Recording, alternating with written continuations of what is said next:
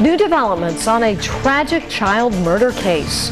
A local man who was once convicted of killing his girlfriend's son, but later had his conviction overturned, is back on trial.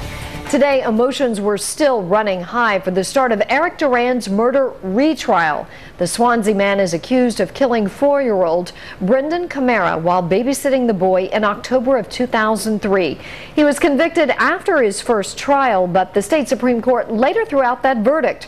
Prosecutors are once again arguing that he hit the young boy in the stomach so hard that he bled to death internally. I can't even imagine somebody doing that. Is it tough to relive this in the courtroom?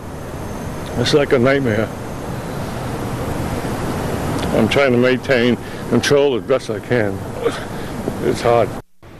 Well, prosecutors say Durand hit the boy because he was upset he had wet his pants.